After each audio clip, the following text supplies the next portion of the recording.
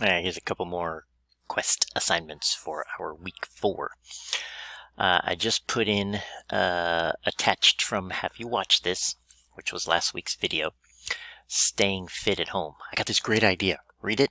Tell me what you think. Let's see if we can get something going on with the exercise you're doing for either for yourself or Mr. Meacham or Mr. Haddenham.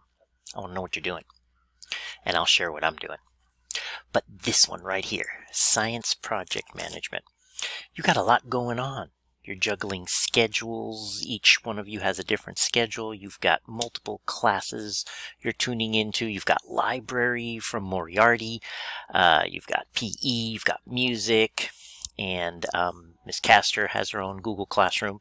Some of you have a lot of classes in Google Classroom.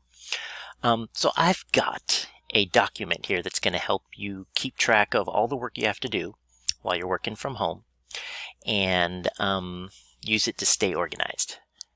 I call it Project Management, and I did it just for science, but it's a spreadsheet and you can add your other classes. So when you go to assignment, let's click on it, see if that'll launch it. Yeah, there it is. This is it. It's got check boxes that you can mark off something that you have to do. So let's say my hydrodynamics research, it's done. Boom, I'm still working on that.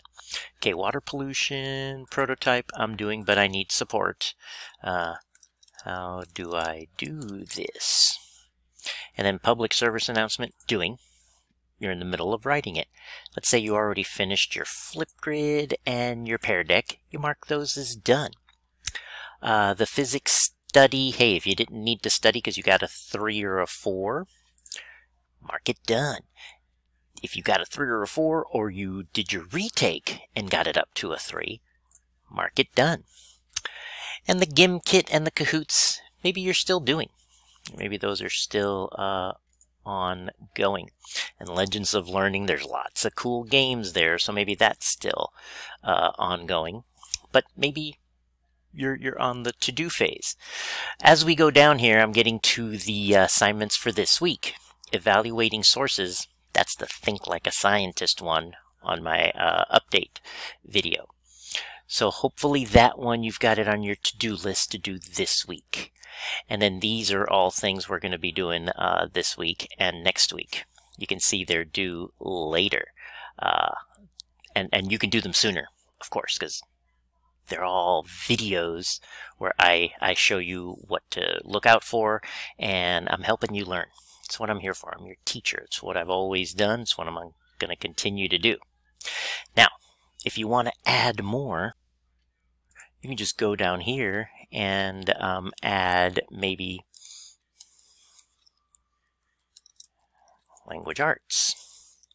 And then you can put assignments that you have to do there. So like your reading log, you can say ongoing because those are all the time.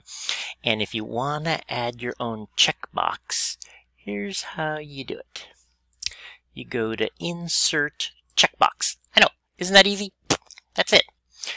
And you can add your checkboxes over here, or you can even just highlight these. I'm going to do Control-C and then copy. And if you don't like how it does that dark line there, watch this. I'm going to show you how I put that line there. I went to border up here, and I can do no border and get rid of the line. Or see, you can pick different types of borders. You can pick the color of your line, and you can pick how thick you want the line to be. I made it that thick so it shows. You know, I want the border around the box to be really nice. You can see I even gave some space there and at the top so you can see it because I thought the box looked really cool. And another thing you might want to do is I'm going to select this row.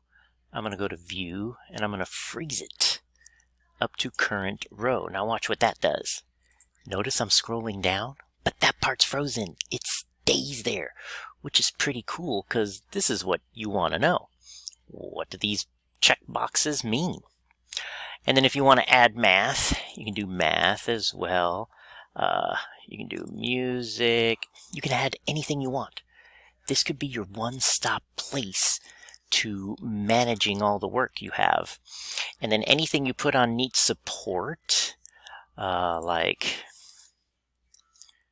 how do I finish this? These are questions you're going to ask me. You go to Classcraft, and you go to message, and yeah, message me, ask me that question.